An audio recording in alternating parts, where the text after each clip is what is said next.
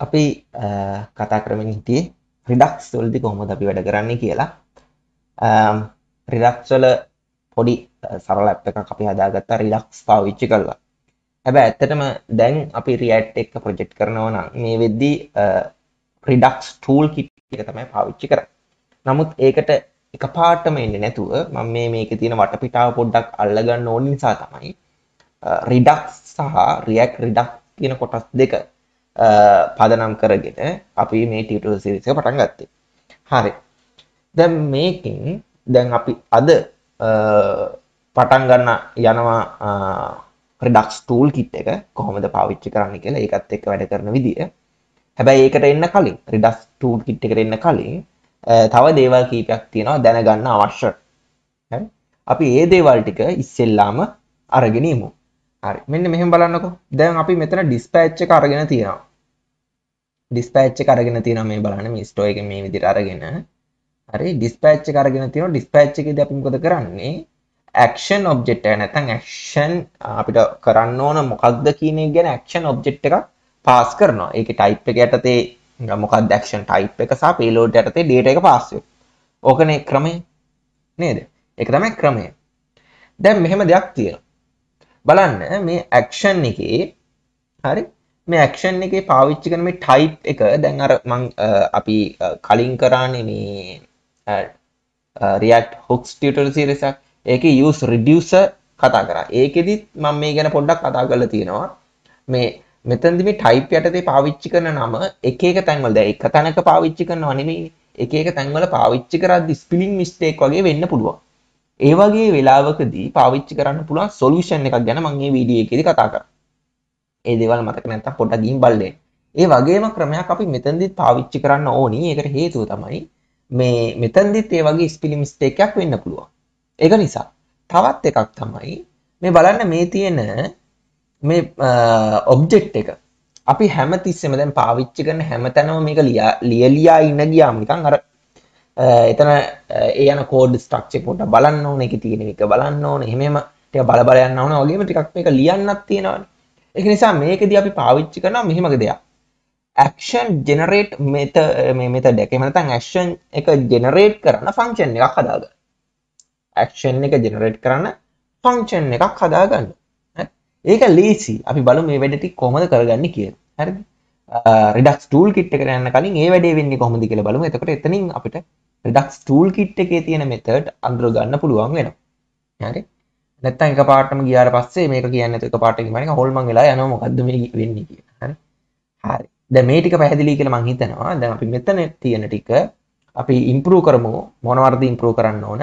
මෙතන තියෙන type කියන එකේ මේ වැටෙන එක අපි අර use reducer පාවිච්චි කරද්දී දැන් මම වගේ නිකන් object එකකින් ඉන්න හරි නැත්නම් constant එකකින් ඉන්න හරි නිකන් ඒක static කරලා තියාගන්න. මොකද type කරන්න එක ප්‍රශ්නයක් වෙන්න පුළුවන් නිසා. නේද? spelling mistake වෙන්න පුළුවන්. අනිත් task එක මොකද්ද? මේ අපි ලියන action මේ object එක මේ action object එක අපි generate කරන function එකක් හදාගන්න. හරි. අපේ store එක තියෙන අපි බලමු කොහොමද මේකේ store එක හරි store එක හදලා තියෙනවා reduce. හරි. store එකක් වෙනුවේ. හරි.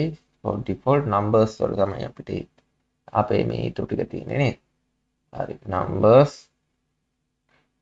වල ගියාම හරි මෙලින payload හරි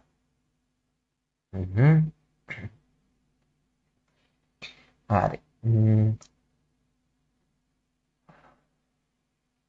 හරි කොහොමද දැන් අපි මේ වැඩේ කරගන්නේ? මේකේ මෙන්න මෙහෙම දෙයක් කරා නම් හරි මේ increment decrement එතකොට ඒ දෙක විතරයි ඉන්නේ increment සහ decrement ඒ දෙකට අපි හදාගත්තා නම් හරි නිකන් ඔබ්ජෙක්ට් එකක් හදාගන්නත් පුළුවන් නැත්නම් constant හදාගන්නත් පුළුවන් කැමති ක්‍රමයක් පාවිච්චි කරන්න පුළුවන්. අපි මෙතන හදාගමු action types වගේනේ action types වගේ අපි constant ගණයෙන් ඔබ්ජෙක්ට් එකක් හදාගමු මේ action වල වර්ග ටික තියාගන්න. හරි const අපි ඒක මේකට ගැලපෙන නමක් විදිහට දාගමු. ගැලපෙන නම දාගන්න ඕන. නැත්නම් මේකේ දැන් මෙහෙමයි.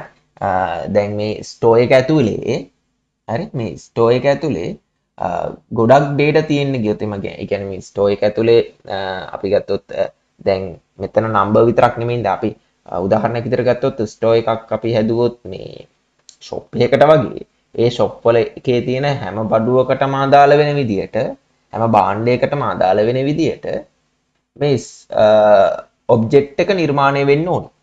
නේද? එතකොට ඔබ්ජෙක්ට් එකේ එක එක භාණ්ඩ වලට අදාළව ඩේටාස් අන්තර්ගත වෙන්න පුළුවන්. මොකද රිඩක්ස් වලදී අපිට තියාගන්න පුළුවන් වෙන්නේ එක ස්ටෝර් එකක් විතරයි. හරි? ඒක පොඩක් දැනට එහෙම මතක තියාගෙන ඉන්න. නැත්නම් ඔය වැඩිපුරෝ කියන එක ටික පටලවා ගන්න පුළුවන්. ඒක නිසා දැනට අපි කතා කරගත්ත ටික කරලා ඉමුකෝ. අපි ඇක්ෂන් වලට මේ ඔබ්ජෙක්ට් එකක් හදා ගන්නවා මොකක් නිසාද? මේ මෙතන ලියන ටයිපින් වල මිස්ටේක් වෙන්න පුළුවන්. ඒක මග හරවා ගන්න. ඒ වැඩි අපි ඉස්සෙල්ලා කරලා number action types කියලා දාලා equal මේ ඔබ්ජෙක්ට් එකක් විදිහට ගමු මෙහෙම. මෙතන key එක විදිහට දාමු inc increment කියන අදහස එන විදිහට මේකේ මම මේ නම copy කරලා දා ගන්නවා. Ctrl C Ctrl V. හරි. ඊළඟට ඊළඟ key එක decrement කියන අදහස එන DEC December නේ decrement කියන අදහස එන විදිහට මම මේ විදිහට මෙයාව දා ගන්නවා. දැන් හරි. action object එක හදාගෙන තියෙනවා. action object එක හරිනේ. දැන් අපිට මෙතන spelling mistake නැතුව කෙලිම මොකද කරන්න තියෙන්නේ? මෙතන අපිට tag ගාලා check කරන්න පුළුවන්. මෙහෙම type කරන්න නැතුව number action type dot increment or decrement ගහන්න select කරගන්න තියෙන්නේ. එතකොට අදාළ එක pass වෙනවා එතනට. හරිම ලේසියිනේ. අපි use reducer වලදීත් මේ කතාව මේ විදිහටම කතා කරලා තියෙනවා. හරි. ඒක පොඩ්ඩක් බලන්න මතක නැත්තම්. DEC December නෙමෙයි decrement. හරි. හරි. ඔන්න පළවෙනි ටාස්ක් එක වැඩේ ගොඩ. හරි. පළවෙනි එක හරි. දැන් ඊළඟ එක තමයි මොකක්ද මේ ඇක්ෂන් එකට අදාළ නේද? ඇක්ෂන් එකට කොහෙද අපේ තියෙන්නේ? මේක ඇප් එකේ මට තියෙන්නේ. ඔව්. ඇක්ෂන් එකට අදාළ මේ ඔබ්ජෙක්ට් එක ජෙනරේට් කිරීම සඳහා නේද? ඔබ්ජෙක්ට් එක ජෙනරේට් කිරීම සඳහා අපි මොකක් කරන්න ඕනද? ෆන්ක්ෂන් එකක් හදාගන්න එක ලේසි. ඒක ලේසියි.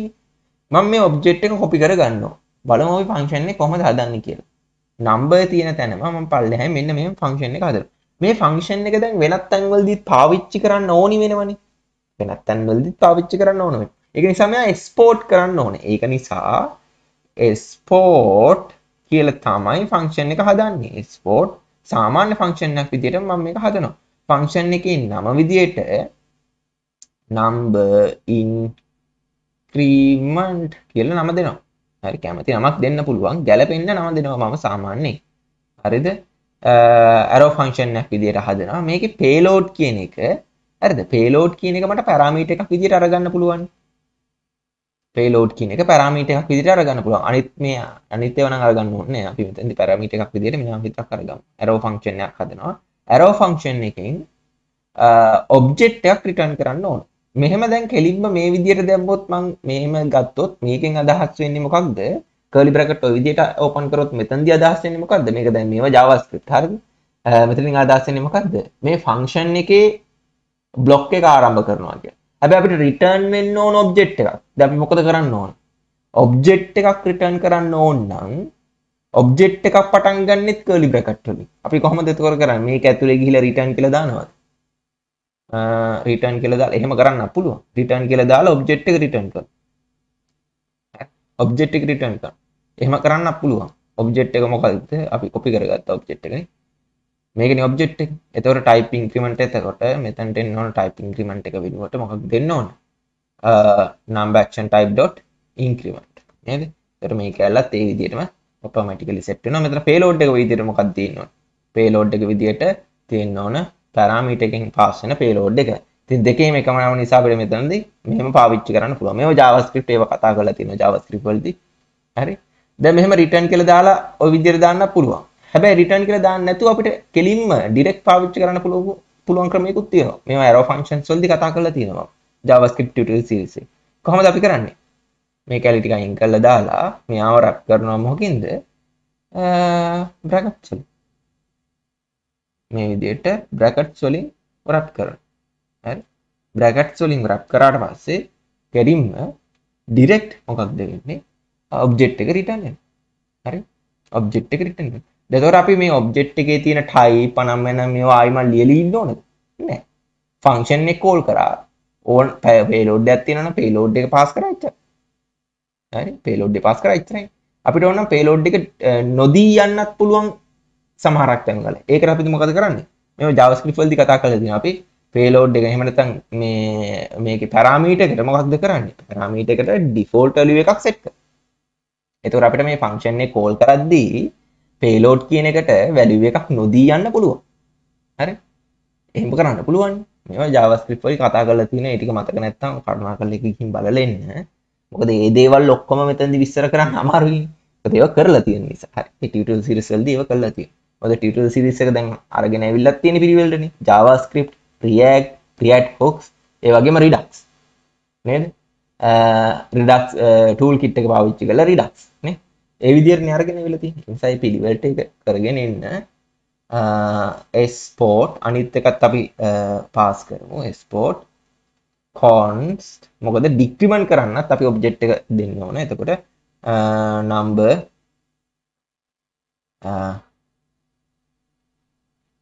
decrement equal අර වගේම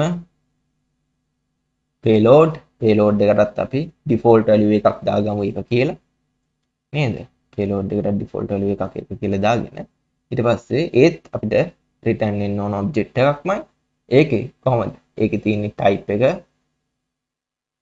object type එක කොහොමද දෙන්නේ number action type dot decrement හරිද ඊට පස්සේ payload එක by default එනවා හරිනේ ওই විදිහට ගන්න තියෙනවා. ඒතර මේ function එකේ අපිට decrement එකට අදාළ action object එක pass කරගන්න පුළුවන්.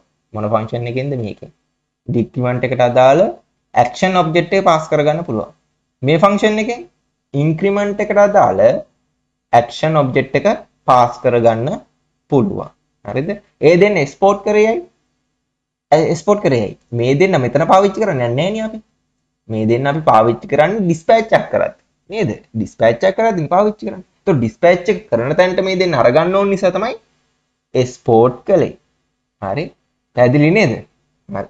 මම මෙයා දැන් මේ විදිහට save කරගන්නවා. හරි. ඔය විදිහට save කරගන්නවා. ඒතර number.js එක save වෙනවා මේ විදිහට. ඔය විදිහට ඒකේ වැඩ ටික හරියි.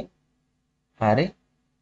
ඔය විදිහට ඒක හරි. දැන් අපි යමු කොහෙද අපේ app එකට දැන් app එකේදී අපිට dispatch එක increment කරන්න නම් ඕනි මේ විදිහට object එක ආයිමත් hard coded කර ඉන්න ඕනේ නැහැ අපිට පුළුවන් object එක generate කරන function එක කෙලින්ම direct call කරන්න මොකද එයා මේ වෙද්දිත් export කරලා තියෙන නිසා අපි මේ වැඩේ කරමු කොහමද number increment මේ ලස්සන්ට මේ සජෙස්ට් වෙනවා කොහෙන්ද දෙන්නේ කියලා number increment function එක මේ විදිහට දානවා. හරි function එක දානවා මේකේ close එක නැතිලා හරි. ඔය විදිහට දානවා. මේක දෙකක් ඕනේ නැහැ. මේක මයින් කරන්න. දෙකක් ඕනේ නැහැ මෙතන. හරි. one rule එක rule එක කෙලින්ම ලියන්න පුළුවන්. හරි.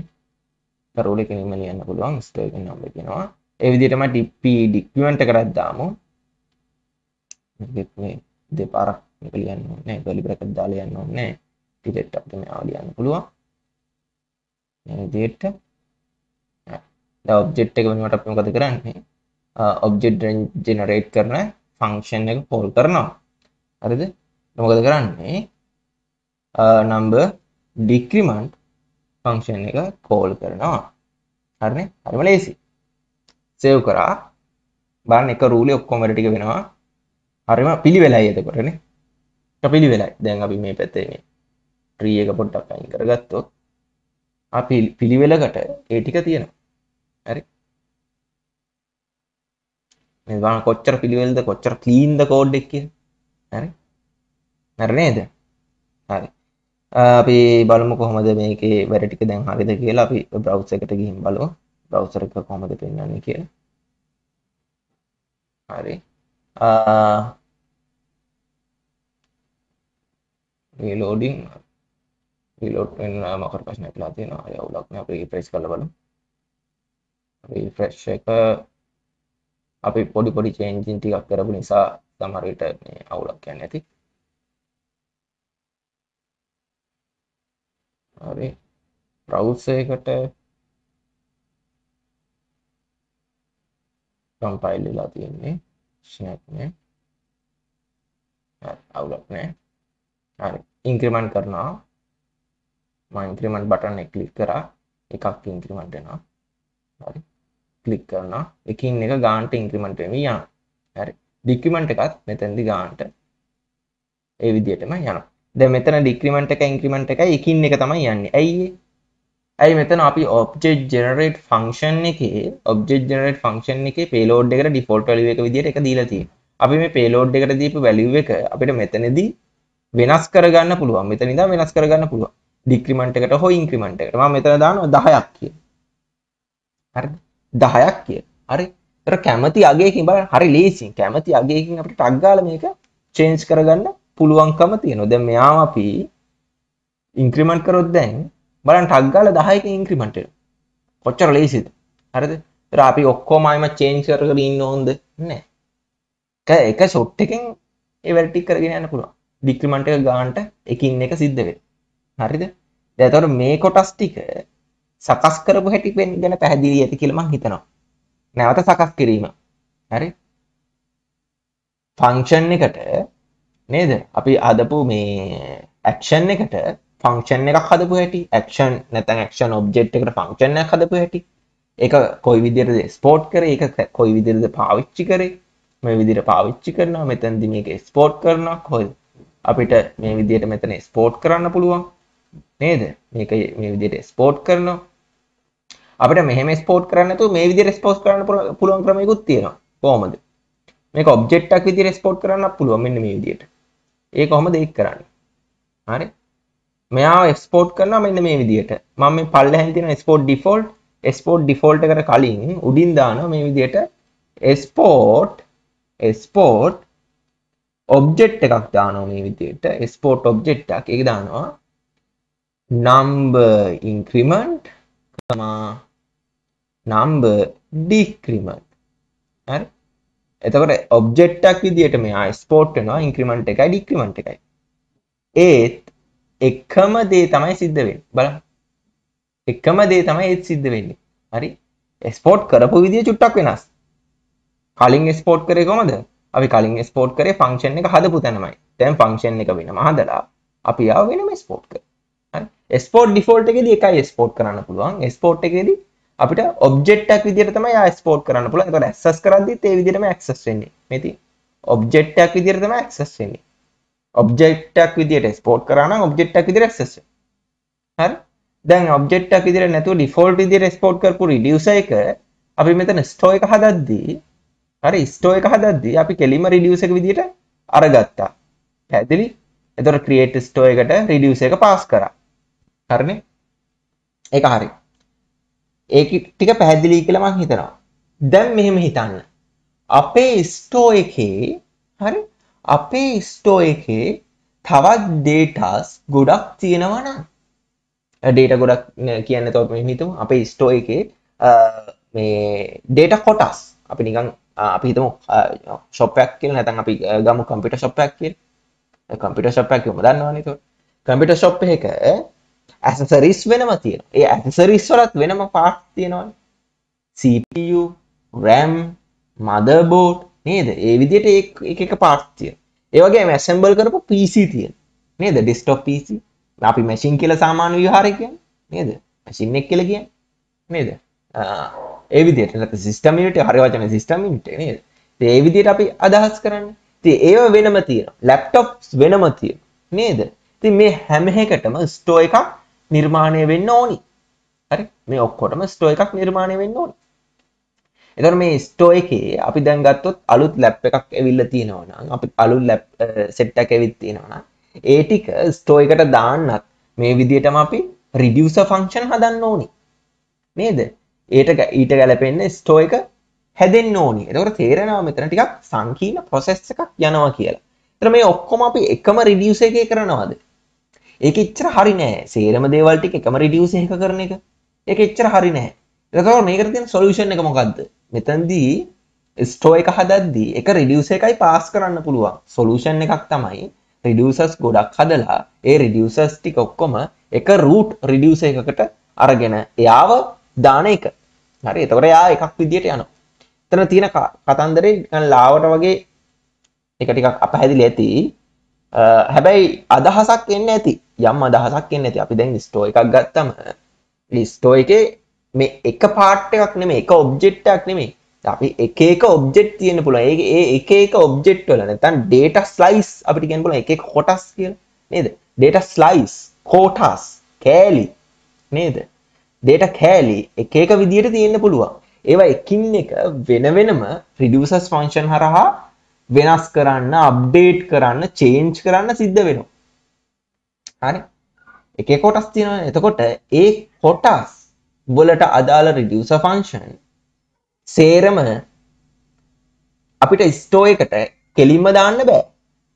reducer function ගොඩක් එකට දාන්න බෑ. ඒ කියන්නේ reducers ලා ගොඩක් අපිට දාන්න බෑ store එකට. ඒක කරන්න එක solution එකක් තමයි root reducer එකක් හදලා නැත්නම් root reducer එකක් හදලා ඒක හරහා ඒක තනි reducer එකක් කරලා යවන එක.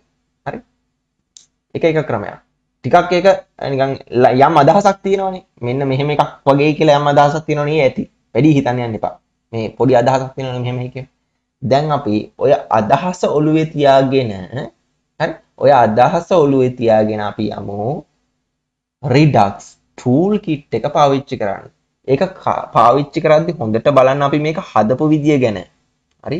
හදපු විදිය ගැන බලන්න කොහොමද අපි store එක හදලා තියෙන්නේ create store එක හරහා Redux වලින් ඊට පස්සේ කොහොමද අපි ඒකට reducer function එකක් හදලා තියෙන්නේ මෙතනදී ඒක reduce එකයි පාවිච්චි වෙන්නේ reducer function එකක් අපි කොහොමද හැදුවේ ඒක හදපු හැටි බලන්න හරි reducer function එකේ state එක එහෙම නැත්නම් අපිට store එක කියලා කියන්නත් පුළුවන් state එක තියෙනවා ඒකට default value එකක් pass කරනවා එතකොට මෙතනදී මේ මොකද කරලා තියෙන්නේ මේ action එක අපි destructure කරගෙන තියෙනවා නේද action එකක් එනවා reduce එකේදී default reduce එකේදී අපි parameters විදියට ගන්නෙ මොනවද store එක සහ action එක. ඒකේ දැන් මෙතනදී අපි action එක destructure කරලා තියෙනවා.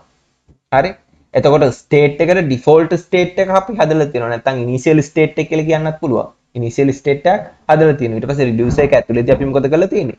මේකේ action එකෙන් action එකට action එක වෙනස් වෙද්දී action එකෙන් action එකට අපි ඒකට අදාළ වෙන විදියට if එකක් හෝ switch එකක් හරහා return එක සකස් කරලා තියෙනවා. දැන් මෙතනදී තවත් එකක් තියෙනවා. මෙයාදී තියෙන්නේ මෙතන තියෙන object එකක්නේ. default value එක විදියට තියෙන object එකක්. දැන් මේ object එකේ තවත් datas තියෙනවා නම් number විතරක් නෙමෙයි තවත් data තියෙනවා නම් අපි ගත්තොත් අපි හිතමු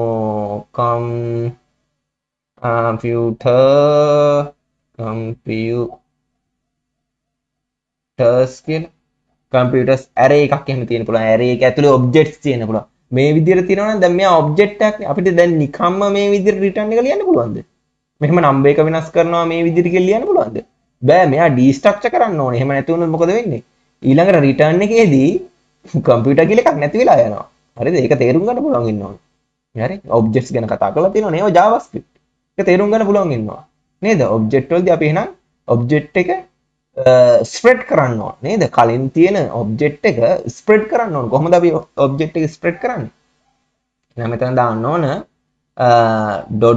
dot තුනක් state මේ විදියට නේ spread කරන්න ඕන spread කරලා තමයි අපි මෙතනදී මේ විදියට override කරන්නේ හරි අන්න ඒ ක්‍රමය අනිත් හැමතැනම ඒ විදියටම තියන්න ඕන spread කරලා state එක දාලා එතකොට state එකෙන් එන්නේ මේ default එකනේ. එතකොට ඒකෙන් කලින් එක change වෙනවා. එතකොට අපිට අවශ්‍ය එක විතරයි change කරන්නේ. අනිත් reducer function එකෙන් computer එක වෙනස් කරන්න පුළුවන්. computer details වෙනස් කරන්න පුළුවන්. තේරුණා නේද? ඒ විදිහට තමයි අපි මේක අරගෙන යන්නේ. හරි? එතකොට ඒක හොඳට මතක තියාගන්න. අනිවාර්යයෙන්ම object එකේ තවත් දේවල් තියෙද්දි අපි වෙනස් කිරීමක් සිදු කරනවා නම් අනිවාර්යයෙන්ම කලින් data ටික spread කරන්නම ඕනි. හරි spread කරන්නම ඕනේ නැත්නම් මොකද වෙන්නේ මෙතනදී රිටර්න් වෙන්නේ මේ රිටර්න් වෙන ඔබ්ජෙක්ට් එක තමයි රීප්ලේස් වෙන්නේ. හරි. එතකොට රීප්ලේස් වෙද්දි කලින් ස්ටේට් එකට නැත්නම් කලින් ස්ටෝර් එකට අපි ස්ප්‍රෙඩ් කරලා නැත්නම් මොකද වෙන්නේ? data ටිකක් මිසින් වෙන්න පුළුවන්. හරි. ඒවා කල්පනාවෙන් තියෙන්න ඕනි. ඒ තියරි මතක තියෙන්න ඕනි. හරි. ඒ දේවල් මතක තියාගෙන තමයි ඉස්සරහට යන්න ඕනි. හරි. හරි. දැන් අපි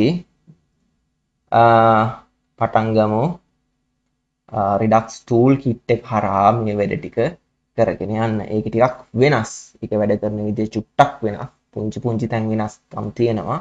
නමුත් එකම තියරියක් තමයි මෙතනදී ඇප්ලයි වෙන්නේ. මම මේ ටික හරියට හදා ගන්න ඕන නිසා මෙහෙම කරන්නම්. මෙතන මේ reducer කියලා තියෙනවා නේද? ඒ ටික මම මේ විදිහට අයින් කරලා ගන්නවා. මේ store කියන එකම සම්පූර්ණයෙන් අයින් කරලා දානවා. store කියන එක ඔක්කොම අයින් කරන්න කිව්වොත් මේකේ පොඩි error ටිකක් එන්න පුළුවන්. ඒක නිසා අපි app එකට ගිහිල්ලා app එක පොඩ්ඩක් clean කරලා දාමු සම්පූර්ණයෙන්ම. app එක සම්පූර්ණයෙන් clear කරලා දාලා හරි.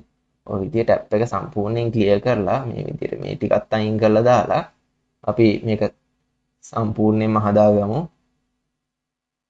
ඔය විදිහට හරි. app එක ඔය විදිහට සම්පූර්ණයෙන් clear පිට අරගෙන ඊට පස්සේ අපි index එකට යමු. index එක සම්පූර්ණයෙන් clean කරගමු. මෙතන provider import කරපේවා ඒ ටිකත් ඔක්කොම අපි අයින් කරලා මුලින් ඉඳන් වැඩේ පටන් ගමු. හරි. අපි දැන් පටන් ගන්න හදන්නේ මොකද්ද? අලුතෙන් අපි පාවිච්චි කරන මේ වෙද්දි අලුතෙන් මේ වෙද්දි අලුතෙන් පාවිච්චි කරන ඒක අලුත්ම කියන්නත් බෑ. මේ වෙද්දි පාවිච්චි කරන Redux Toolkit එක තමයි අපි දැන් මෙතන ඉඳන් ඉගෙන ගන්න හදන්නේ. හරි. ඔය ටික ඔය විදිහට දාලා මම මේක සේව් කරගන්නවා. හරි. ඔහම සේව් කරගන්නවා ඔය විදිහට. ඊළඟට අපි අනිත් දේවල් අවශ්‍ය නැහැ. ඒක නිසා අපි කෙලින්ම store එක delete කරලා දාමු. හරි. මෙතනින් කෙලින්ම store එක delete කරලා දාමු. ඔය විදිහට store එක delete කරලා දාමු. ඊට පස්සේ motor recycle හරි. store එක delete වෙනකොට ප්‍රශ්නයක් නැහැ. මොකද මේ විදිහ අපි ඒක ටික හදලා ඉවරයි. හරි. හරි. දැන් අපි අවශ්‍ය කරන දේවල් ඉන්ස්ටෝල් කරගන්න ඕන. අපි ඉන්ස්ටෝල් කරගන්න ඕන මෙන්න මේවා. මම මේ ෆයිල් ට්‍රී එක පොඩ්ඩක් අයින් කරගන්නම්. එතකොට පැහැදිලිව පේනවනේ. පොඩ්ඩක් මේක උඩට අරගන්නම්. එතකොට තා ටිකක් පැහැදිලිව පේනවා. අපි ඉන්ස්ටෝල් කරගන්න ඕනි මේ Redux වල Toolkit එක සහ React Redux කියන කොටස්. එතන පේන්නේ නැති වෙයි හරියට මම ක්ලියර් කරලා ගන්නම්. ක්ලියර්. හරි. හරි. මෙතින් ඉන්ස්ටෝල් කරන්න ඕන ඇඩ් සිම්බල් එකත් මේක හරියට ලියන්න ඕන. ඇඩ් සිම්බල් එකත් එක්ක redux.js/toolkit ඊට පස්සේ අපි කලිනුත් ඉන්ස්ටෝල් කරපු React Redux කියන කොටස. ඒතර නිකන් Redux කියන එක නෑ. අපි කලින් ඉන්ස්ටෝල් කරේ මොකනවද? Redux සහ React Redux. දැන් ඉන්ස්ටෝල් කරන්නේ මොනවද? Redux.js Toolkit එකයි React Redux libraries. ඒ ටික තමයි ඉන්ස්ටෝල් වෙන්නේ. හරි. මේකෙන් දැන් මම මේ වෙද්දි ඉන්ස්ටෝල් කරලා තියෙනවනේ React Redux එක. ඒක නිසා මට මෙතෙන්දී මේක අයින් කරන්න පුළුවන්. හැබැයි අයින් කරේ නැතුණත් ප්‍රශ්නයක් වෙන්නේ නැහැ. මොකද මේක ආයි රන් කරා කියලා මේ මොනවා හරි අප්ඩේට් එකක් වගේ තියෙනවා නම් ඒක රීප්ලේස් වීමක් තමයි වෙන්නේ. ඔක තමයි කෝඩ් එක. හරි. මේ කෝඩ් එකෙන් අපි අවශ්‍ය කරන දේවල් ඉන්ස්ටෝල් වෙන්න දෙමු. මම මේ විදිහට enter press කරනවා. ඊට පස්සේ මේකේ ඕන කරන දේවල් ටික ඉන්ස්ටෝල් වීම සිද්ධ වෙනවා. හරි. ඒතර මතක තියාගන්න ඕන මොකද්ද? දැන් ස්ටෝර් එකක් ගත්තොත් Redux ස්ටෝර් එකකදී ඔක්කොම එකම ස්ටෝර් එක තමයි තියන්නේ. නිකන් හරි ෂොප් එකක් කියලා හිතන්න. කම්පියුටර් ෂොප් එකක ස්ටෝර් 4-5ක් නැහැනේ. එක ස්ටෝර් එකයි ෂොප් එකේ තියෙන්නේ. ඒ ස්ටෝර් එක ඇතුලේ කෑලි වලට වෙන් කරලා තියෙන ස්ටෝර් එක කොටස් වලට වෙන් කරලා තියෙනව නේද? කම්පියුටර්ස් වලට එක කොටසක්, ලැප්ටොප්ස් වලට එක කොටසක්, ඇසසරිස් වලට එක කොටසක්. ඒකෙත් තවත් තියෙන්න පුළුවන්. ලැප්ටොප් ඇසසරිස් වලට තව කොටසක් සහ ඩෙස්ක්ටොප් ඇසසරිස් වලට තවත් කොටසක් විදියට. මේ විදියට ස්ලයිසර්ස් එහෙම නැත්නම් කෑලි වෙන් කරලා තියෙන ස්ටෝර් එකේ. අන්න මේ විදියට ස්ටෝර් එකේ ස්ලයිසර්ස් එහෙම නැත්නම් කෑලි වෙන් කරලා තියෙන එක කියන එක පොඩ අයිඩියා එකක් විදියට ඔළුවේ තියාගන්න. ස්ටෝර් එක කෑලි වලට ස්ලයිසර්ස් වලට වෙන් කරලා තියෙනවා කියන එක. හරි? මොකද ඒක අපිට වැදගත් වෙනවා මේ වැඩේ කතා කරගෙන යද්දි.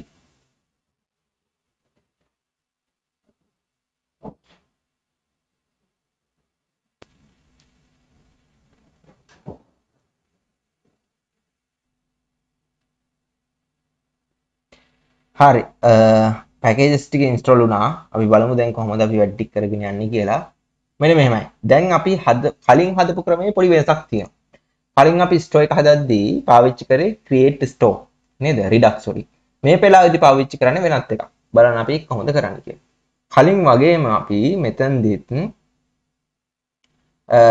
අපි හදා ගන්න ඕන අපේ ස්ටෝ එකට ෆෝල්ඩර් එකක්.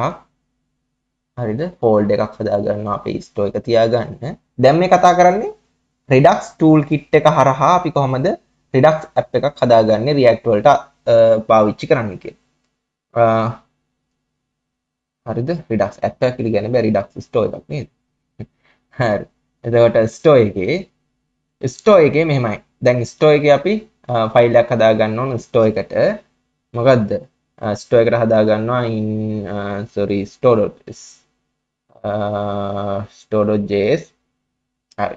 දැන් අපි store එක හදා ගන්න ඕනි. කොහොමද store එක හදාගන්නේ? කලින් හැදුව හැටි විදියට නෙමෙයි දැන් හදන්නේ. වෙනස්. මෙතනදී store එකක් හදන්නේ මේ විදියට.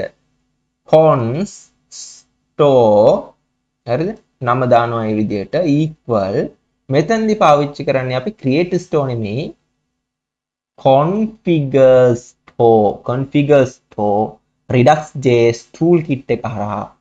හරිද? configure store එකට object එකක් pass කරනවා. හරිද? මේ object එකේ reducer තියෙනවා. reducer object එකක් තමයි pass කරන්නේ. මොකක්ද මේ reducer object එක?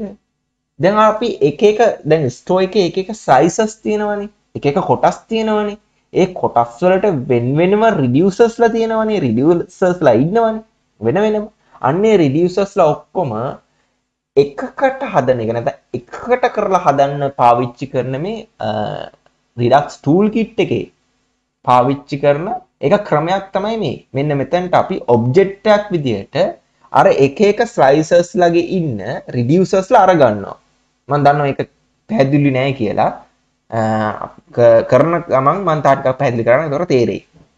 දැන් මෙතනදි store එක හදන හැටි මතක තියාගන්න. store එක හදන්නේ configure store කියලා object එකක් pass කරන්නේ අපි. හරි? object එකක් pass කරන්නේ. object එකේ element එකක් විදියට තියෙනව මොනවද? reducer. reducer එකේ එයත් object එකක්. මේ object එකේ pass කරන්නේ අපේ එක slices වලට අදාළ reducersලා. අපි බලමු කොහොමද වැඩේ වෙන්නේ කියලා. දැන් ඔන්න reduce එක නම් හදාගත්තා. දැන් අපි එක slice එකක් හදාගමු. එක slice එකක් කියලා කියන්නේ අර දැන් store එකේ තියෙන එක කොටසකට අදාළ reduce එකක් තමයි ඇත්තටම හදාගන්නේ. reduce එකක් හදාගන්න එක කොටසකට අදාළව. හරි?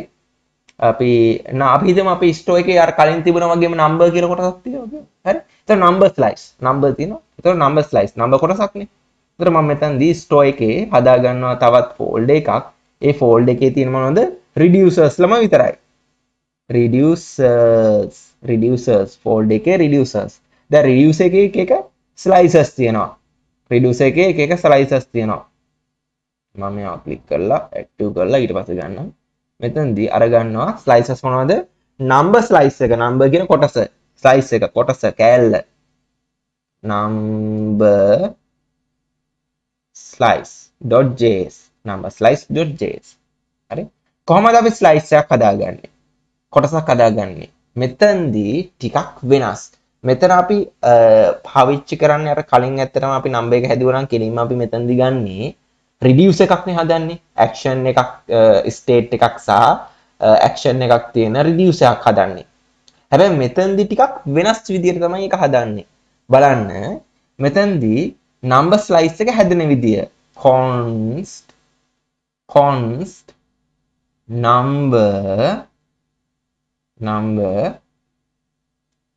number slice equal හරිද? create slice කියලා එකක් තියෙනවා. create slice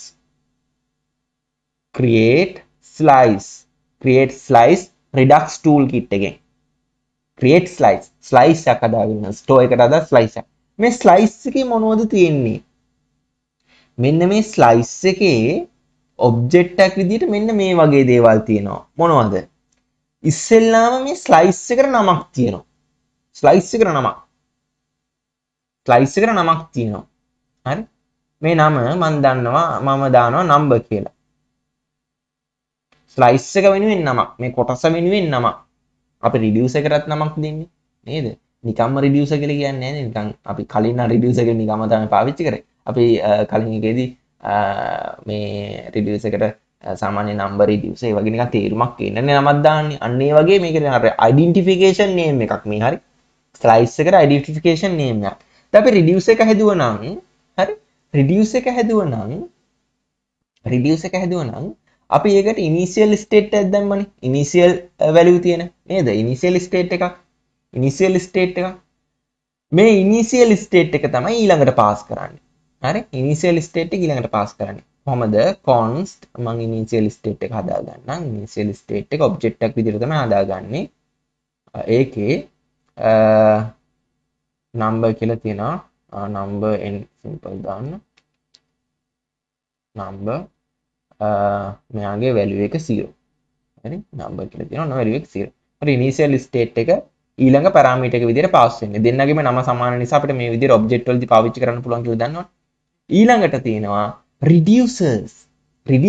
ඊළඟ එක reducers. මොනවද පොලිමේ?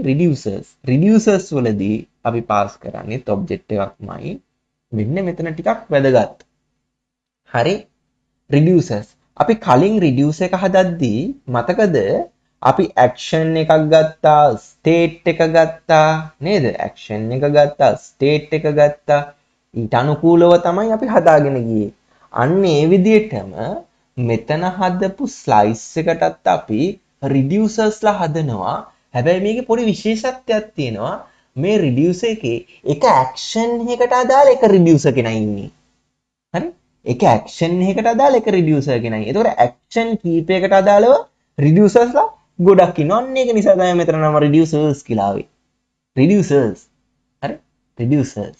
එක action එකකට අදාළව එක reducer කෙනයි. දැන් action එක අපි හිතමු action එක increase කරන එක කියලා. increase කරන එක. දැන් මේකේ නම දානවා මේ විදිහට. action එකේ නම දානවා. increment එක. sorry increment එක. increment එක. හරි? increment එක. එතකොට increment එක මෙයා දැන් අපි හදන්නේ reduce එකක් විදියට. හරි? reduce එකක් විදියට. reduce එකක් විදියට හදන එකනේ function එකක් reduce එකක් විදියට යන්නේ. ඔය විදියට. මේක අපි මොකද්ද තියෙන්න ඕන? මේක අපි තියෙන්න ඕනි මොනවද? මේක තියෙන්න ඕනි state එක. ඒ වගේම action එකක් තියෙන්න ඕනි. නමුත් මෙතනදී increment එකට මම මේ action එක පාවිච්චි නොකර යන්න මේ වෙලාවේදී. හරි? අපිට එහෙම පාවිච්චි නොකර යන්නත් පුළුවන්. ඕනම් පටලැවෙනවනම් මම action එකක් දාන්නම්කෝ. action. හරි මේක suggest එකක් ඇවිල්ලා මේක දැන් හරි. action. ඊළඟට return වෙනවා object එකක්. දැන් පොඩි හිතන්න පුළුවන් මේ අපි මෙහෙම object එක return කරොත් මෙතන අවුලක් තියෙනව නේද? මේක මේ අපි වරහන් ඇතුලේ දාන්න ඕන නේද? එහෙම දැම්මොත් නේද මේක හරි? හරි? එහෙම වුණොත් නේ මේක object එක හරියන්නේ නේද? ඒ විදිහටනේ හරියන්නේ. දැන් මෙතන number එකයි මම මෙතන තවත් එකක් ගත්තොත් computer කියලා. number එකත් ඉස්සේ computers තියෙන්න ඕනේ නෑ සාමාන්‍යයෙන් අපි එහෙම දාමු. computers එක array එකක් විතර තමයි. හරි. ඔය විදිහට. දැන් එතකොට මම මේක මේ විදිහට දානවා. හරි? මෙතන බලන්න පොඩි තැන්වල වෙනස්කම් තියෙනවා. හොඳ කල්පනාවෙන් බලා ගන්න. හරි? පුංචි තැන්වල වෙනස්කම් පටලවා ගන්න එපා. හරි? මෙතන තියෙන්නේ reducer එකක්මයි. reducer function එකම කියලා තියෙන්නේ. reducer function එකේ direct return එකක් තියෙනවා. හරි? direct return එකක් තියෙනවා. ඇයි direct return එකක්? එක action එකකට අදාළ එක reducer කෙනයි. ඒකයි මේ. එක action එකකට අදාළව එක reducer කෙනයි. හරි? මේ Redux Toolkit එක පාවිච්චි කරද්දී අන්න ඒකයි ක්‍රමය. එක action එකකට අදාළව එක reducer කෙනයි. මෙතනදී return කරනවා කවුද? state එකේ state.number මෙයාට හරිද? මෙයා මම equal කරන්නම්. නැත්තම් මෙහෙම කරන්න පුළුවන් මට plus equal ගන්නත් පුළුවන් මෙතනදී. නැත්තම් ඔයගොල්ලන්ට තේරෙන්න වෙන්න ඕන නිසා මම equal කරන්නම්.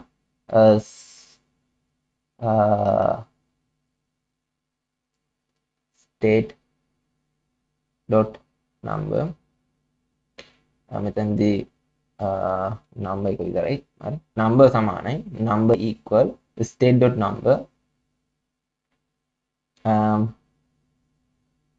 state.number plus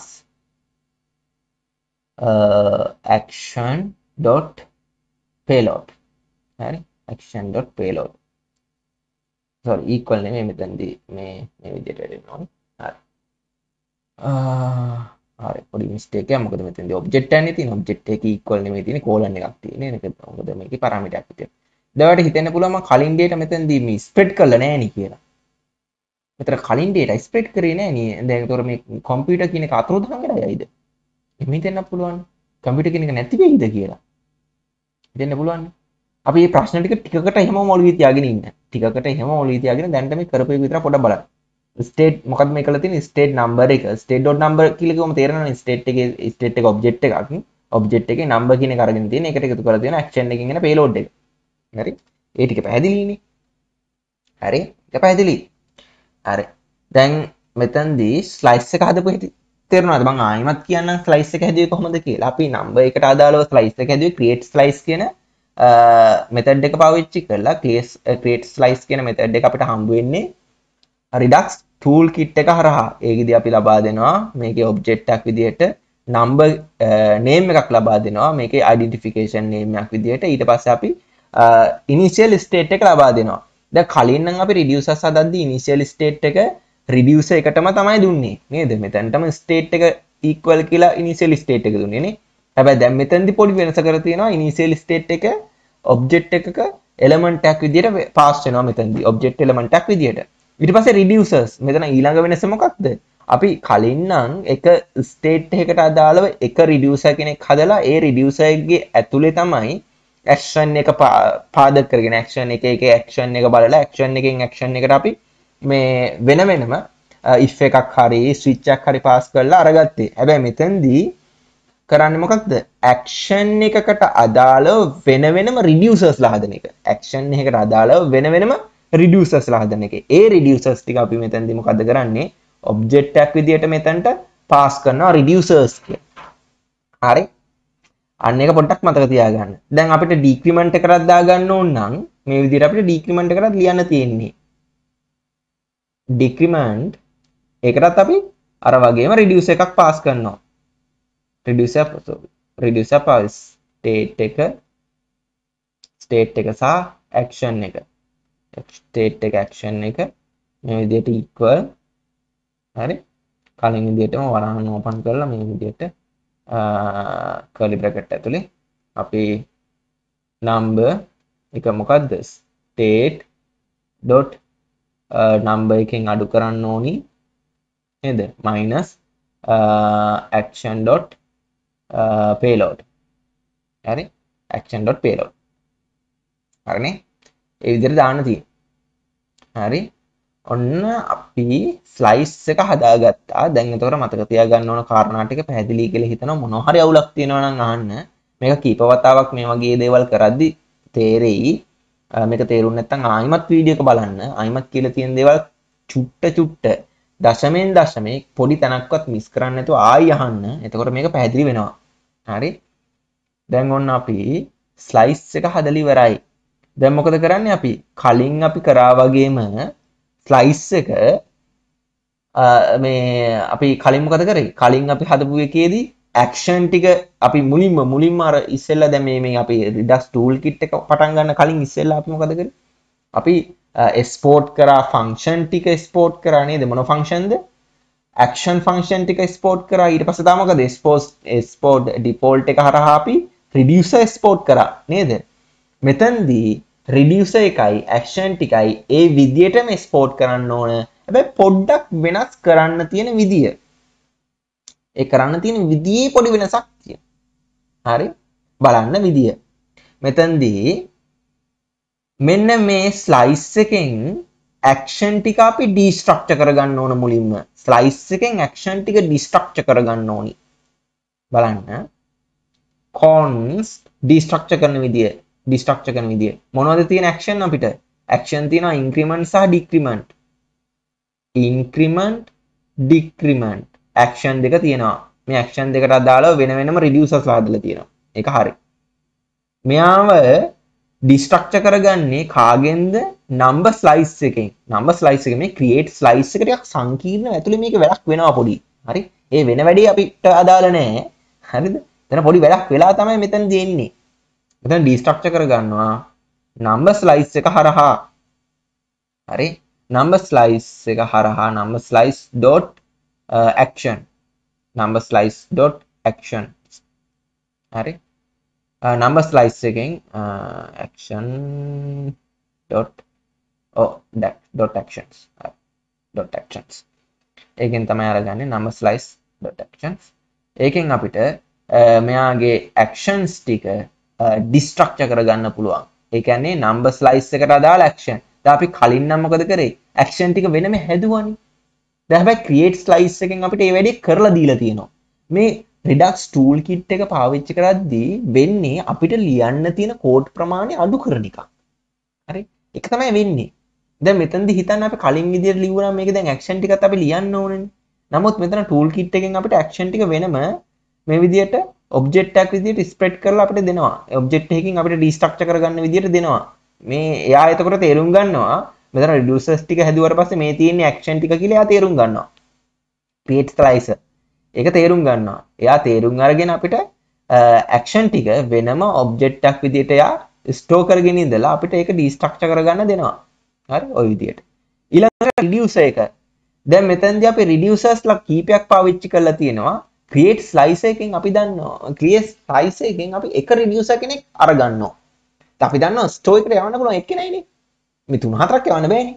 එක reducer කෙනෙක් අරගන්නවා. create slice එකෙනුත් ඒ විදියටම එක reducer කෙනෙක් අපිට generate කරලා දෙනවා. අන්නේ generate කරලා දෙන reducer අපි export default කරලා අරගෙන යනවා. export default කරලා. හරි?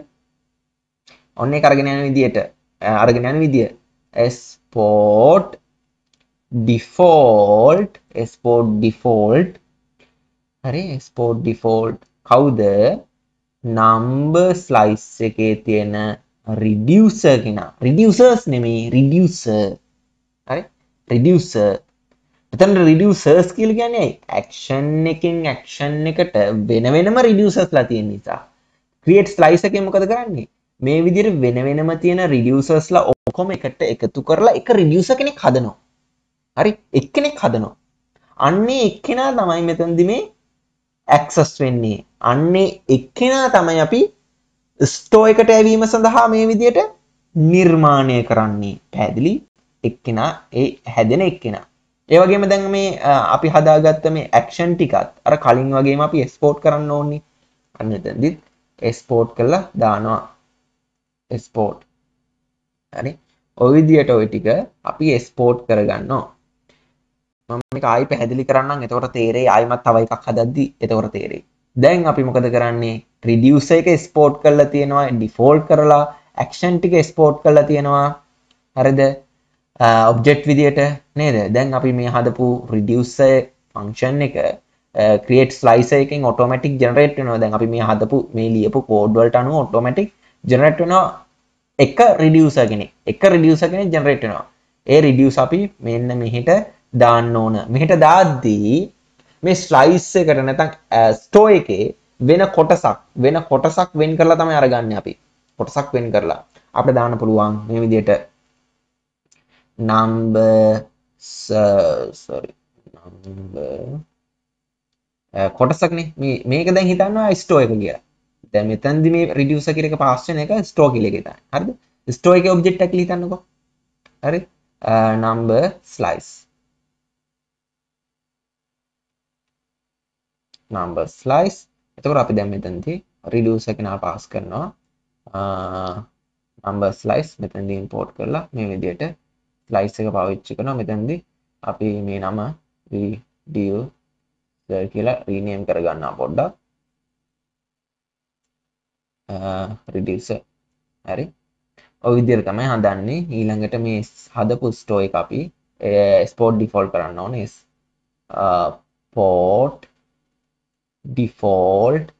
export default store හරි ඔන්න හරි දැන් මොකද මේ කරලා තියෙන්නේ? අපි ස්ටෝ එකක් හදලා තියෙනවා මෙතනදී මේ configure ස්ටෝ එක හරහා මෙතන වෙනමම ක්‍රියාවලියක් සිද්ධ වෙනවා ඇත්තටම. හරි? මේ Redux Toolkit එකෙන් අපිට කරන්න තියෙන වැඩ ටික පාසු කිරීමක් මේ කරලා තියෙන්නේ. ඉතින් ඒක පාවිච්චි කරන විදිය අපි හරියට අල්ල ගන්න ඕන. මෙතනදී configure store එකෙන් දෙකක් ඇත්තටම පාස් වෙනවා. මොකක්ද දන්නවද? store එකක් පාස් වෙනවා.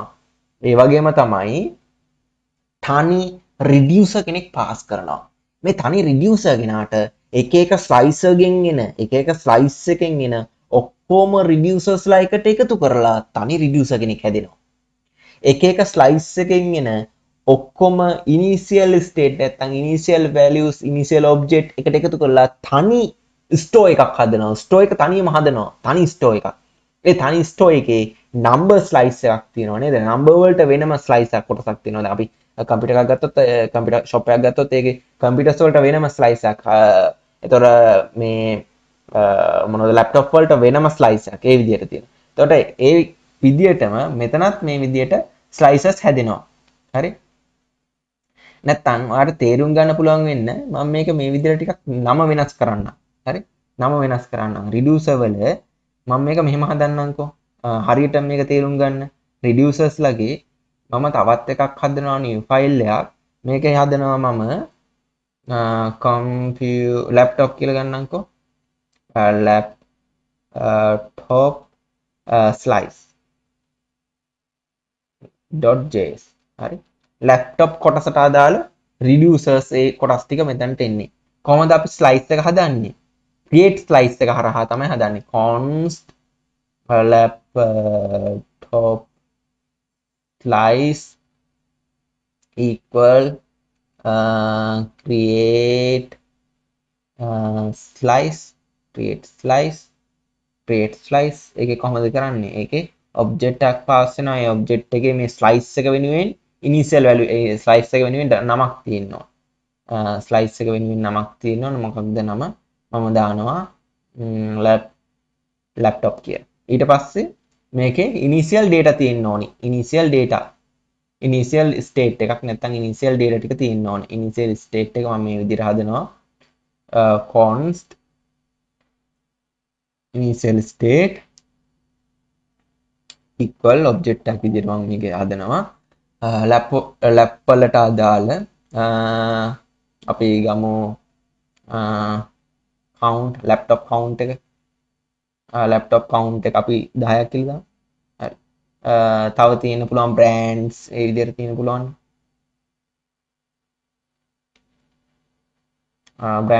brand එක අපි මේ විදිහට array එකක් විදිහට දාමු. තව දේවල් තියෙන්න පුළුවන් laptop slice එකට අදාළව. නේ කොටසේ තව දේවල් තියෙන්න පුළුවන් එක තේරෙනවද? ඊළඟට මොනවද කරන්නේ? මේවා change කරන්න. මෙතන තියෙන slice එකේ දේවල් විතරක් මේ slice එක නැත්නම් laptop slice එකට අදාළ දේවල් විතරක් වෙනස් කරන්න reducersලා තියෙනවා. නේද? reducersලා තියෙනවා. reducersලා object එකක් විදිහට එන්නේ. එක එක action එකට අදාළව වෙනම reducer function තියෙන නිසා තමයි reducers කියලා object එකක් විදිහට එන්නේ. එතකොට මේ create slice එක මොකද කරන්නේ? අර ඒ වෙනම තියෙන function නැත්නම් reducer ටික වෙනම තියෙන reducersලා එකට එකතු කරලා එක reducer කෙනෙක් හදනවා. ඒවැයි තියෙන action කොටස් ටික වෙන එකතු කරලා action ටික යා වෙනම හදනවා. ඒ වෙනම හැදෙනවා මේ create slice එකෙන්. අපි වෙනම hard code කරගත්ත කැලි ටික තියෙනවනේ. ඒ ටික මේ create slice එකෙන් වෙනම හදනවා මේ විදිහට ලියුවට පස්සේ. වෙනම හැදෙනවා. දැන් එක මේ action එකට අදාළව අපි ලියමු. අපි මෙතන දාමු මේ add laptop වගේ add laptop කියලා මේ අදම add laptop ඒකත් මොකද වෙන්නේ? ඒක වෙනම reducer කෙනෙක් නේද? state එක තියෙනවා. state එක මොකද කරන්නේ? මේ විදිහට state එක අරගෙන අපි ওই විදිහට නේද? object එක pass වෙනවා. මේ object එක pass වෙද්දී අපි වෙනස් කරන්නේ count එක. දැන් හිතන්න පුළුවන් මේ count එකේ මම destructure කරලා නෑ නේද කියලා. ඒ part එක දැම්ම හිතන්න යන්න එපා. ඒක මම පැහැදිලි කරන්නම් තාටි එකේ. හරි. මේ ලියන විදිහට බලාගෙන යන්න. count එක තමයි මම වෙනස් කරන්නේ. මොකක් පාදක කරගෙනද action එකෙන් එන payload එක පාවිච්චි කරගෙන අපි action එක ගමු action හරි ඒතර count එක වෙනස් කරනවා කොහමද state එකේ තියෙන count එකට add laptop නේ එකතු කරනවා action එකෙන් එන dot payload එක හරිද ඒක හරි ඊට පස්සේ අපි remove laptop නේද අයින් කරන්න නේද remove laptop rem කියලා ගන්නම් මම laptop remove laptop ඒකෙදි තර වගේම state සහ action මේ විදිහට හදලා අර විදිහට අපි මේ විදිහට පිටේ පාස් කරනවා හරි sorry මෙතන කමාවක් තියෙන්න ඕනි හරි එතනදී remove නම් count state.count එතකොට minus වෙන්නේ minus action.payload remove කරන්න minus නේ තියෙන්නේ ඔන්න save කරා හරිනේ හරි ඔන්න ඒකේ action වලට අදාළ වෙන වෙනම reducers ලා ටික හැදුවා දැන් අපි මොකද කරන්නේ අපි laptop slice එකට අදාළ reducer function එක default යවන්න ඕන store එකට ඒ සඳහා අපි මේකේ reducer එක අරගන්න ඕන දැන් generate වෙච්ච reducer එකක් අරගන්න තියෙන්නේ දැන් මෙතන මේ දීලා තියෙන details වලට අදාළව create slice වලින් generate කරනවා reducer එකක් මෙයාට අන්න ඒක තමයි අපි අරගන්නේ තනි reducer කෙනෙක් generate කරනවා export default කොමද laptop slice dot reducer ඒකෙන් අපිට තනි reducer අරගන්න පුළුවන් ඒ වගේම අපි export කරන්න ඕන action ටික ඒතර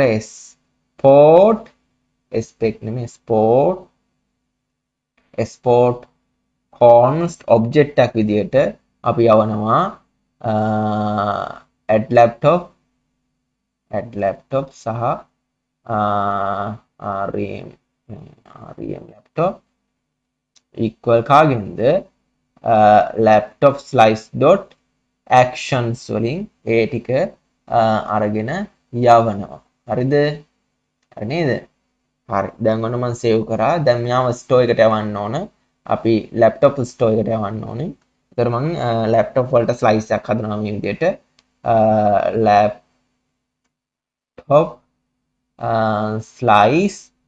laptop slice එකට අර ගන්නවා ගන්නට laptop slice එක මේ විදිහට අරගෙන ඒකේ නම change කරනවා reducer කියලා මෙතනත් අපි නම වෙනස් කරනවා reducer කියලා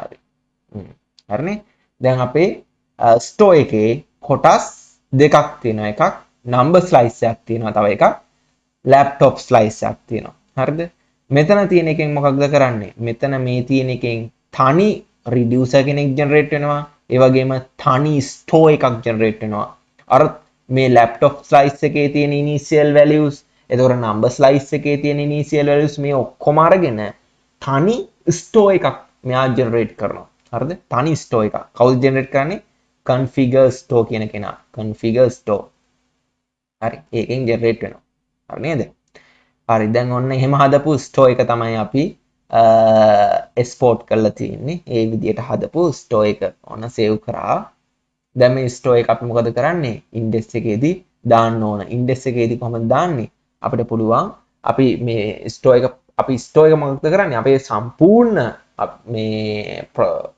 app එක wrap වෙන්න ඕනේ ඒක ඕනනම් react strict mode එකට උඩින් උනත් wrap කරන්න පුළුවන් නමුත් අපි මේක පාවිච්චි කරන්නේ app එක ඇතුලේ විතරක් නිසා අපි දැන් producer එක දාලා කලින් වගේම තමයි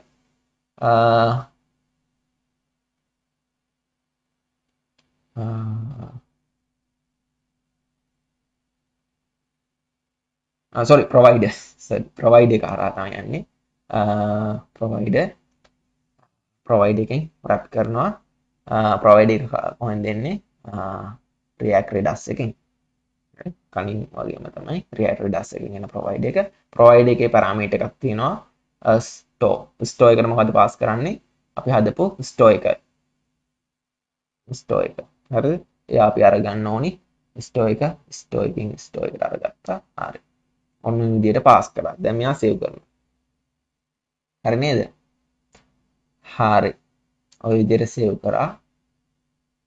කිසිම අවුලක් නැහැ කියලා මම හිතනවා. ටිකක් සංකීර්ණ කතාවක් තියෙන එක. හරි. සංකීර්ණ කතාවක් වුණත් මම හිතනවා මේකේ ගැටලුවක් නැතුව මේක අල්ලගන්න පුළුවන් ඇති කියලා. හරි. දැන් ඔන්න අපි මේ ටික හදලා ඉවරයි. දැන් අපි එමු ඔය අපේ ඇප් එකට එමු. දැන් අපි මේ දේවල් පාවිච්චි කරන්න ඕන. අපි බලමු මේ මොනවා හරි error එහෙම තියෙනවද කියලා අපේ browser එකේ. මං හිතන්නේ නැහැ මොකුත් error එකක් ඇති කියලා. මොකුත් error එකක් නැහැ. අපි දැන් මේක ඉතුරු ටික ලියමු. හරි. මෙතනදී මම number slice එක අරගන්නවා. number slice එක අරගන්නේ කොහොමද? දැන් අපි මේ store එකෙන් අපි හදපු මේ ඔබ්ජෙක්ට් එකක් නැත්නම් store එකෙන් ඔබ්ජෙක්ට් එකක් අපි අරගන්නේ කොහොමද? මතකද දන්නේ? කලින් අපි පාවිච්චි කරා එකට use selector නේද? use selector hook එක පාවිච්චි කරා React Redux හරහා නේද? මෙතනදිත් ඒ විදිහටම තමයි const number එක නම් අරගන්න ඕන. number equal use selector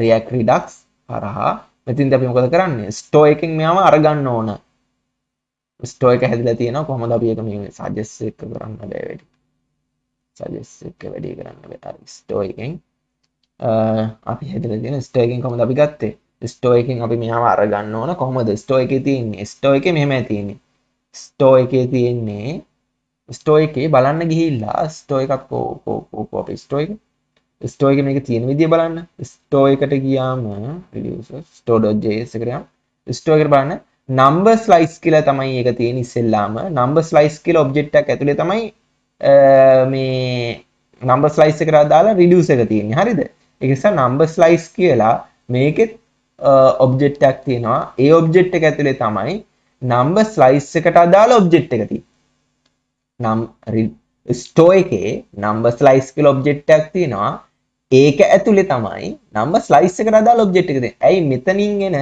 දැන් බලන්න number slice එක මෙතනින් එන object එක මේ initial object එක මේ තියෙන object එක හරිද?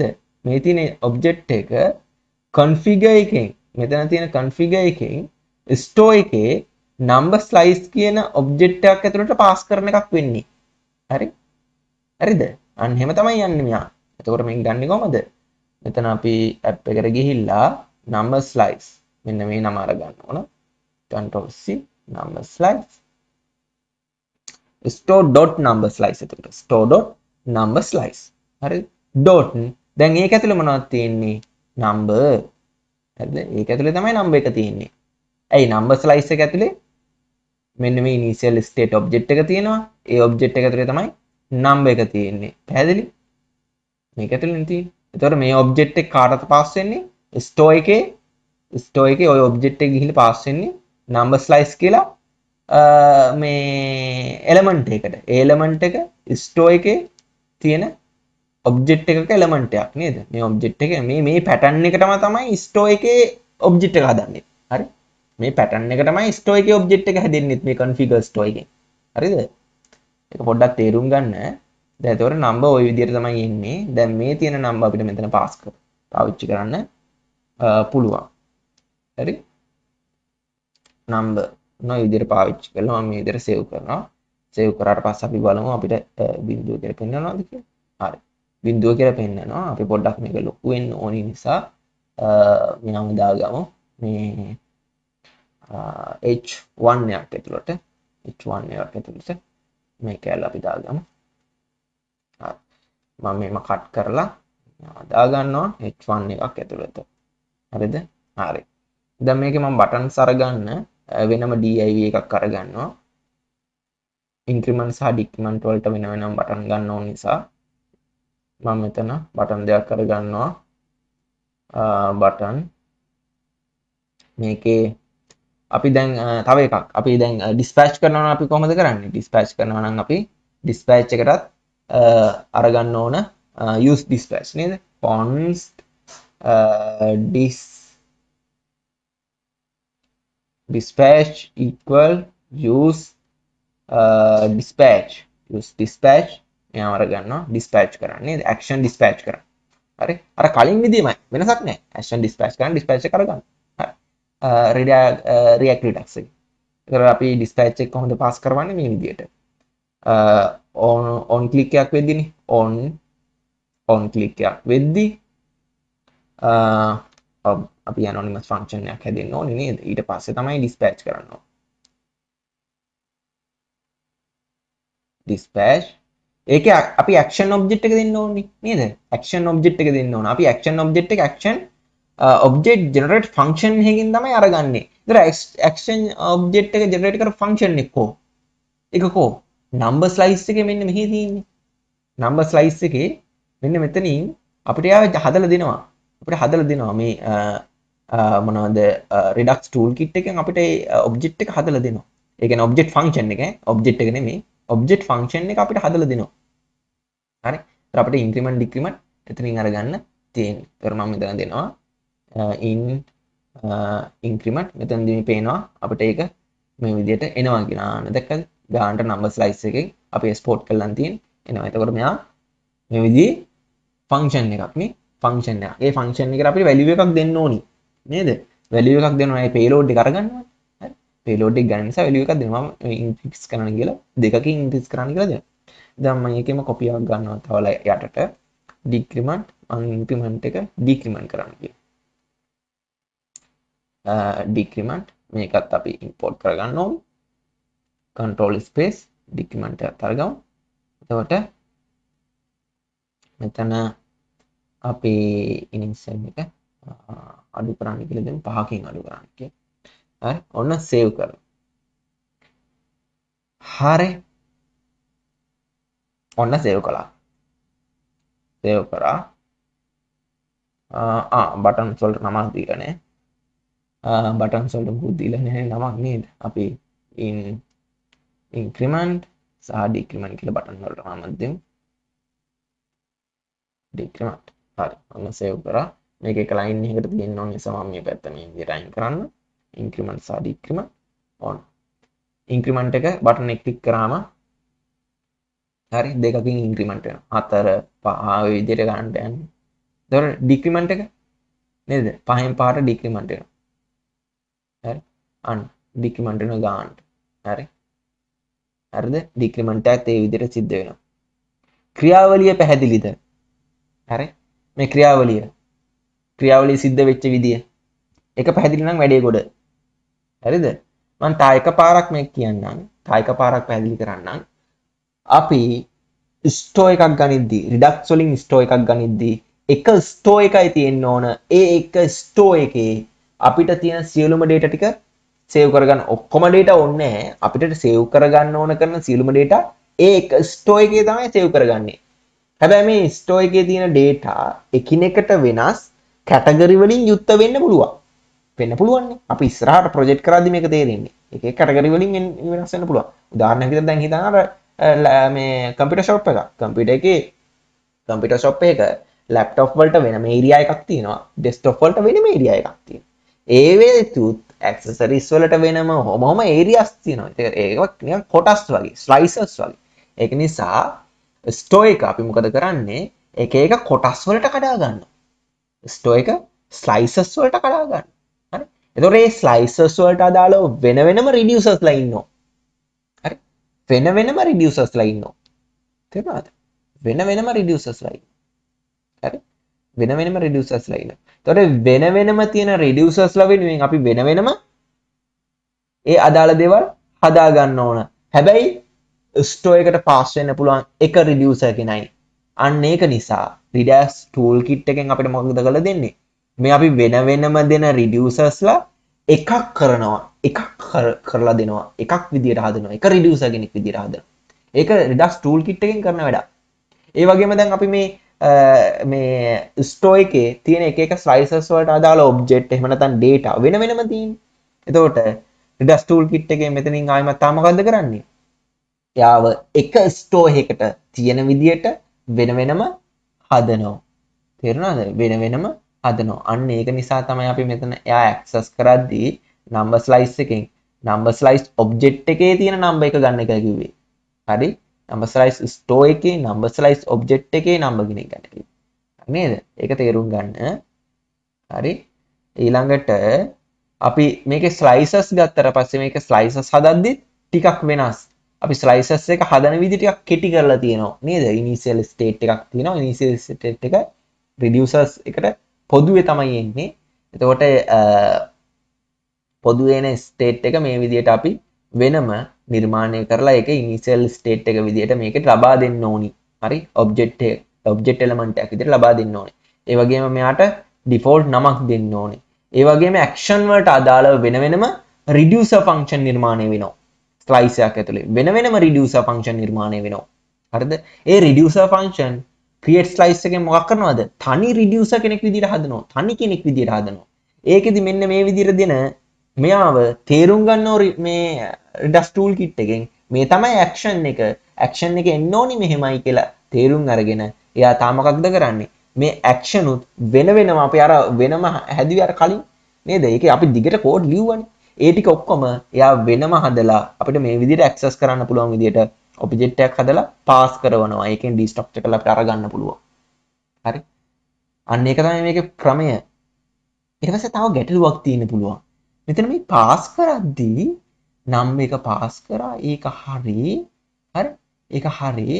හැබැයි මේ පොඩි එකක් එන්න පුළුවන්. ඇයි මේකේ මේ අපි දැන් කම්පියුටර් කියලා එකකුත් තියෙනවානේ. ඒකට චේන්ජ් එකක් සිද්ධ වුණා. දැන් අපි අර කලින් කතා කරන වෙලාවේ මම කිව්වා මේක ස්ප්‍රෙඩ් කරන්න ඕනේ. මේ ඔබ්ජෙක්ට් එක ස්ප්‍රෙඩ් කරන්න ඕනේ කියලා. නේද?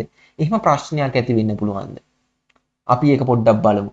මෙතනදී මම number slice එකෙන් number කියන එක ගන්න නැතුව number slice එක විතරක් කොහොම තියලා number එක කට් කරලා number එක පාවිච්චි කරපු තැන මම number.number කියලා දෙනවා. number.number කියලා දෙනවා. දැන් ඒක ඇයි කරේ කියලා අහන්න එපා. දැන් ඔබ්ජෙක්ට් මේ JavaScript ඔබ්ජෙක්ට් වල ඒක තේරෙන්න ඕන. JavaScript ඔබ්ජෙක්ට් ගැන ආයෙ පැහැදිලි කරන්න මම යන්නේ නැහැ. ඒක තේරුම් ගන්න පුළුවන් වෙනවා. එතන මම මෙහෙම කරනවා. sol.log number console.log number. හරි. හරි. ඔය විදිහට සේව් කරනවා.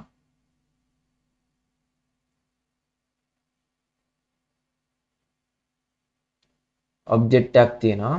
ඔබ්ජෙක්ට් එකේ මේ විදිහට number එක විතරයි ඇවිත් තියෙන්නේ. ඒතකොට destructure වෙලා නැහැ නේ. නේද? ඒතකොට වැරදීනේ. අපි අර කම්පියුටර් කියන එක ඇවිත් නැහැනේ. නේද? වැරදීනේ. එමෙ තෙන්න පුළුවන්. ඒක ඇවිත් නැහැනේ. ඔව් ඒක ඇවිත් නැහැනේ. මම destructure කරපු නැති එක වරදක්නේ. නේද? ප්‍රශ්නයක් නේ ඒක. මෙන්න බලන්න මේ දැන් වෙනදී.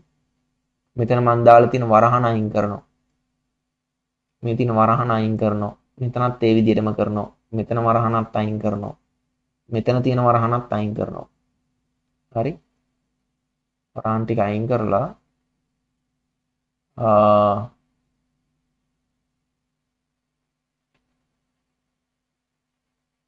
හරි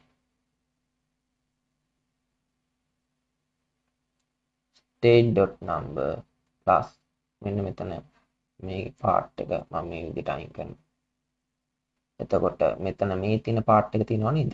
මේකත් මම මේ විදිහට අයින් කරනවා. හරි. එතකොට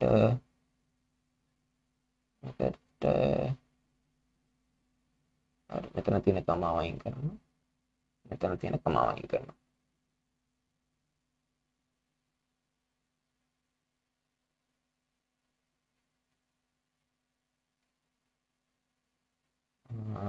plus equal මෙතනදී මම plus equal මෙතන මම minus equal කියන මෙතඩ් එක පාවිච්චි කරනවා. minus equal. හරි. කරපු changing තේරෙන්න ඕනි.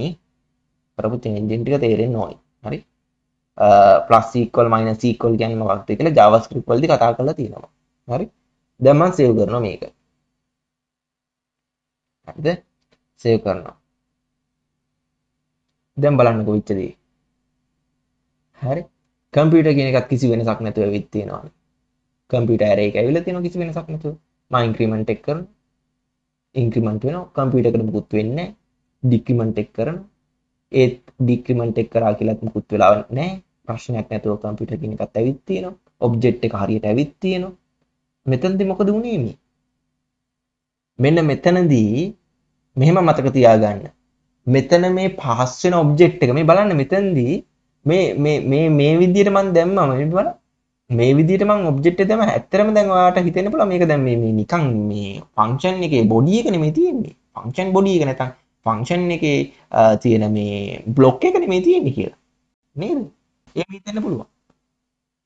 හරි? ඒ විදිහට හිතෙන්න පුළුවන්. නමුත් හරි? නමුත් මෙතනදී පොඩ්ඩක් ඔයා මේක මතක තියාගන්න අපි Redux Toolkit එක පාවිච්චි කරන වෙලාවේදී ඉම කියලා ලයිබ්‍රරි එකක් තියෙනවා. මේ ඔබ්ජෙක්ට් එක ලේසියෙන් වැඩ කරන්න ඉම කියලා ලයිබ්‍රරි එකක් තියෙනවා. JavaScript ලයිබ්‍රරි එකක්.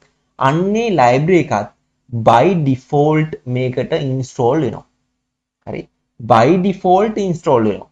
ඒ ඉම ලයිබ්‍රරි එකෙන් මේ අපිට මේ ස්ප්‍රෙඩ් කරලා ඔහොම නිකන් ලොකු දිග ලිස්ට් එකකින් දිග පාරකින් අපි ඔබ්ජෙක්ට් එකක් චේන්ජ් කරන්න තියෙන එක කෙටි පාරකින් චේන්ජ් කරන්න. නැත්නම් සාමාන්‍ය අපි මේ වේරියබල් වල වැලියුස් චේන්ජ් කරන්නේ. හරි? වේරියබල් වල වැලියු චේන්ජ් කරන පැටර්න් එකට චේන්ජ් කරන්න පුළුවන් තත්යකට මේ ඉම ලයිබ්‍රරි එකෙන් ඔබ්ජෙක්ට් එකක් පාත් කරනවා. අන්නේ ඉම ලයිබ්‍රරි එක by default මේ Redux Toolkit එක හරහා තියෙනවා. අන්න ඒක නිසා තමයි අපිට මේ සාමාන්‍ය variable එකක් access කරන විදියට සාමාන්‍ය variable එකක values change දැන් මේ විදියට values change කරන්න බෑනේ අපි object එක change කරන්න ගියොත්. හරිද? අන්න ඒ pattern එක දීලා තියෙන්නේ ඒකයි. හරි ඉම ලයිබ්‍රරි එකෙන් ඒක පහසුව හදලා තියෙනවා. නැත්තම් අපිට අර කලින් විදියට කරා නම් ස්ප්‍රෙඩ් කර එහෙම ඉන්න ඕනි. හරි? කලින් විදියටම ස්ප්‍රෙඩ් කරලා ඒ විදියට දාන්න වෙනවා. දැන් මේක ස්ප්‍රෙඩ් එක ලිව්වනම් ස්ප්‍රෙඩ් එක ලියන්න පුළුවන් මට. හරි? ඒතර හිතා තේරුම් ගන්න මෙතනදී මේ පාස් වෙන කොටස ඉම ලයිබ්‍රරි එකට පාස් වෙලා එතන යම් process එකක් සිද්ධ වෙලා තමයි එන්නේ. එතනදී වෙන process එක මොකක්ද? මේ ඔබ්ජෙක්ට් එකේ කලින් ස්ටේට් එකෙන් යා අරගෙන කලින් ස්ටේට් එක අරගෙන ඒ කලින් ස්ටේට් එකෙන් යා තේරුම් ගන්නවා මොන වැලියු එකද චේන්ජ් කරන්නේ ඒ වැලියු එක විතරක් චේන්ජ් වෙන විදියට ඉම ලයිබ්‍රරි එකෙන් යම් වැඩ කටයුතු ටිකක් සිද්ධ වෙනවා. අන්න ඒක නිසා තමයි අපිට මේක ඩිරෙක්ට් මේ විදියට වේරියබල් එකක් චේන්ජ් කරන විදියට චේන්ජ් කරගන්න පුළුවන් පාසුකම ලැබිලා තියෙන්නේ. හරිද? ඒක තේරුම් ගන්න. මෙතන යම් තැන්වල ගැටලු සාගත තැන් තියෙන්න පුළුවන්. ඒක හරි මට තේරෙනවා. ඒක තියෙන්න පුළුවන්. ටිකක් සංකීර්ණ වෙන්න පුළුවන් සමහරක් කෙනෙක්ට. නමුත් මේක ආයි පාරක් වීඩියෝ එක බලන්න. මුලින් ඉඳන් ආයි අර කලින් වීඩියෝ එකත් පොඩ්ඩක් බලන්න. කලින් මේ Redux වලට දීපු වීඩියෝ එකත් ඒකත් බලන්න.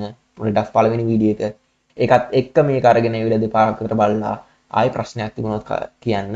මම තවත් මේකේ ඊළඟ පැහැදිලි කිරීමේදී මේක තව ටිකක් මේක තවත් විස්තරයතෝ ලියන්න උත්සාහ කරන්න. හරි? වීඩියෝ එක හොඳයි නම් ලයික් එකක් දාලා කමෙන්ට් එකක් දාලා යන්න අමතක කරන්න එපා. ඒ වගේම මේ channel එක වටිනවා කියලා හිතනවා නම් අනිවාර්යෙන් subscribe කරලා bell notification on කරගන්න කියලාත් මතක් කරනවා.